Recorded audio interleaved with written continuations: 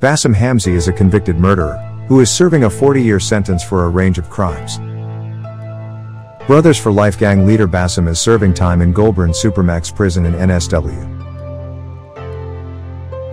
After pulling out a firearm and gunning down 18-year-old Chris Tomazis in 1998 in a nightclub argument in Sydney city centre, Bassam fled to Turkey. Bassam was eventually arrested after travelling to Miami in the US and was extradited back to Australia in 1999, where he was sentenced to 21 years behind bars at Lithgow Jail.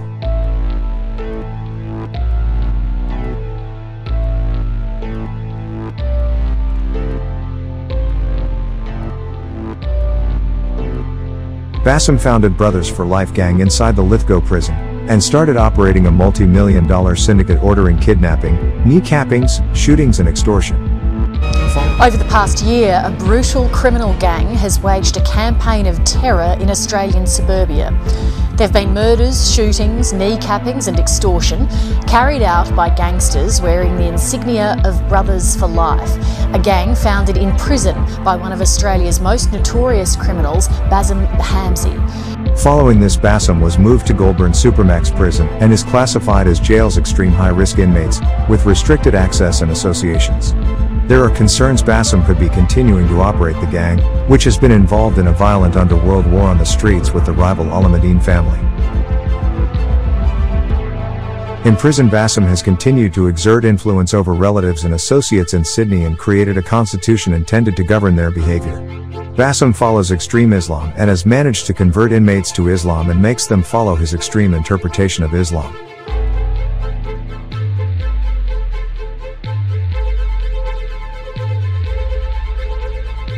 He has been able to manipulate inmates and his gang mates outside the prison to do things in the name of Islam. Court documents show Bassam sought to disseminate a code or constitution that laid out rules for the family and members. In the code, he called on members to spread the Sunnah or Islamic practices and plant the seeds of success for all the family. He said those who failed to follow the code should be fired or forsaken, for they will only bring fitna or division to the family. He has also set up a Bassam Hamzy's rule book for members of his network. Authorities are well aware of his intentions and have kept him in strict conditions. Bassam is allowed just one phone call a week, one visit a fortnight, not from a family member, an hour of exercise each day and just 5 photos on his cell wall. He is not allowed to speak Arabic on the calls. Bassam has also lost the ability to have board games in his cell, cannot use a toasted sandwich machine or a kettle, and has lost the right to associate with other inmates. But despite the crackdown on his already limited rights, the ISIS sympathizer has been allowed to keep his religious materials, which include a Quran and a prayer mat. Bassam has also been thought to be a firm supporter of the Sharia law, a legal code based on the Quran and other Islamic scripture, and believes that it should be the official law of the land in any country. Back in 2006, Bassam even paid fellow inmates to convert to Islam as a prelude to planning an audacious escape from the country's toughest jail. He arranged for cash payments to be secretly made to prisoners who were prepared to worship Allah. In what prison authorities described as a pay-to-pray conspiracy, 12 of the 37 inmates at the Supermax facility became Muslim fundamentalists or converts. They all shaved their heads, grew long beards and prayed in their cells up to 5 times a day. Some were of Muslim background, but others were white Australians or Aborigines.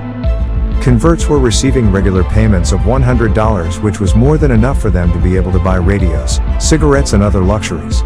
The payments were traced to a bank account in Bankstown, a Sydney suburb with a large Arabic and Muslim population.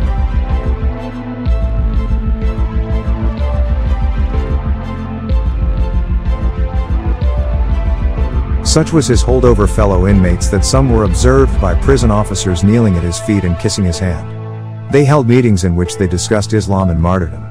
They considered Bassam to be their imam or leader. However, all this came crashing down when strict conditions were imposed on Bassam. Bassam is first eligible for parole on June 1, 2035.